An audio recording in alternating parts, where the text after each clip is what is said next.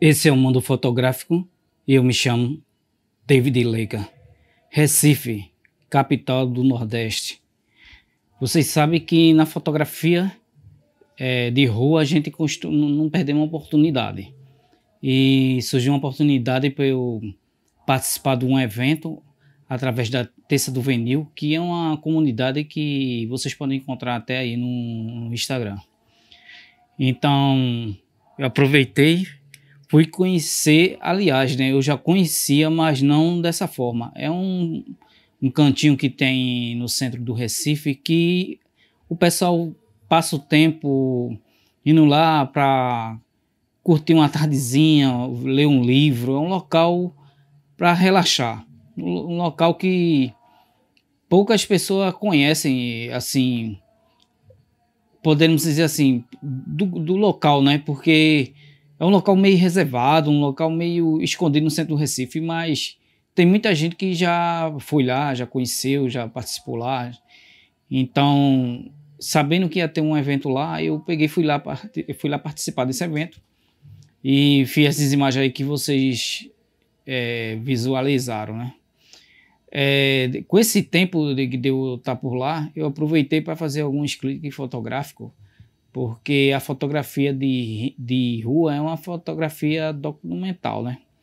Então eu gosto de registrar esse momento na rua. É uma coisa que eu posso dizer a vocês que minha técnica fotográfica veio através da fotografia de rua. Até porque na fotografia de rua você tem que ser rápido. Você tem que saber muito sobre exposição, abertura, o ISO usar na câmera. Isso é muito rápido, porque cada cena que ali está, ela tem que ser registrada no momento certo e na velocidade certa. Então, se você não está apto a fazer isso, aí você vai perder aquela cena incrível que podia trazer uma boa fotografia para o seu currículo, podemos dizer assim, para o seu status de fotógrafo profissional. Então isso aí foi me amadurecendo cada vez mais, apesar de ter estudado fotografia, mas a gente tem que colocar tudo em prática. Então não existe melhor prática do que você sair do seu aconchego e ir para a guerra, né?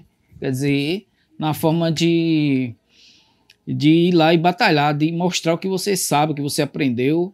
E no começo, é lógico, a pessoa fica meio tímida, meio com medo, tal, se faz, se não faz, e isso gera uma série de controvérsia, né, que podemos dizer assim, porque na rua você está exposto.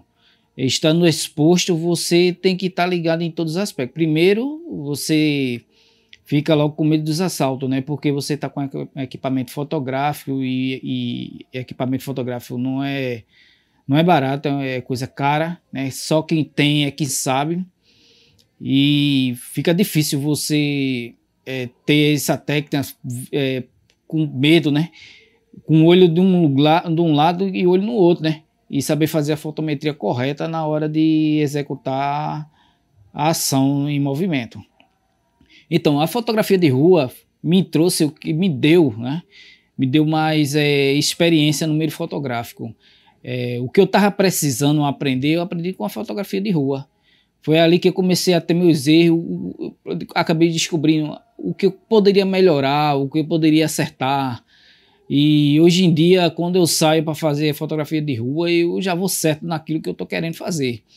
E num evento, que é um local mais movimentado, podemos dizer assim, é um local melhor ainda para se fotografar, porque o pessoal está na agitação, né? O pessoal está na agitação, ninguém fala nada, mas quando o lugar é um lugar mais reservado, é um lugar que tem poucas pessoas, aí já fica mais difícil de você fotografar, porque as pessoas, na hora que você pega a câmera, que tira do bolso, aí o pessoal já tá de olho em você.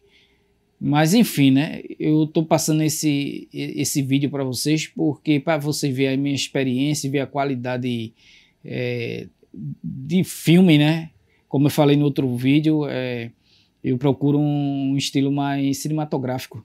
Então, vocês estão vendo aí o filme, as fotos e trazendo mais um vídeo para o canal a respeito desse local, que é a Praça do Sebo. E a Praça do Sebo é um local reservado para as pessoas lá estar se divertindo, como assim eu falei, né? As pessoas vão lá para se divertir e acontece que a pessoa chega lá, pode, para quem gosta, né? Tomar um chopp, fazer qualquer outro tipo de coisa, conversar um pouco sobre a vida e com os amigos e assim por diante. A Praça do Sebo foi criado, né, em 2000, foi criado não, em 2023 aconteceu, quer dizer, nesse ano agora, aconteceu esses eventos lá, né? Muitos eventos e a grande parte desses eventos foi sobre as coisas que estavam acontecendo no local, porque as pessoas que estavam lá, os comerciantes, né, que ficam no local, e os comerciantes estavam, tipo assim, falando com a associação do local para que pudesse colocar mais evento, para que a venda em geral ali pudesse assim, dar uma melhorada, né? Porque durante a semana, durante o passar do tempo, lá o local não fica tão movimentado. Então um dos senhores lá, eu esqueci até o nome dele, mas ele me pediu, conversou até comigo, falou que se eu pudesse divulgar, eu fazia uma divulgação do local dele. Se me falha a memória, é o Augusto. Parece que é esse mesmo, Augusto.